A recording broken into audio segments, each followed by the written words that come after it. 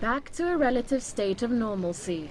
Jomo Kenyatta International Airport, Sub-Saharan Africa's fourth busiest airport, opened to all international flights on Friday for the first time since Wednesday's blaze amid chaos at a makeshift terminal.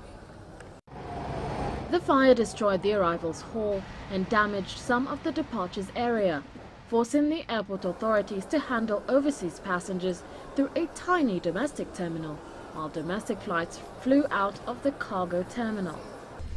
The airport resumed operations to all traffic at midnight of last night. Passengers are coming in and going out as it ought to be. They are definitely not as comfortable as we would like them to be, but we are continuing to work on that. Airport capacity is up to about 70%. Officials say it is too early to say if arson or an accident was to blame. The Kenyan media has criticized the authorities for being too slow to respond to the fire. At this stage, all I can say is that investigations are ongoing. Our own security services and agents from other friendly nations are involved in the investigations.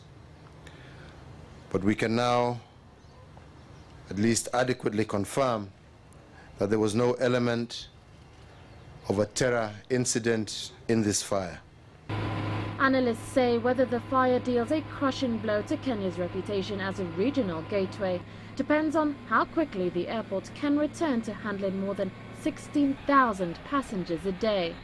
President Kenyatta said a temporary terminal with a capacity of 2.5 million, or nearly 7,000 people per day, would be constructed within weeks, while the authorities would try to fast-track the construction of a new terminal, due to open in March 2014.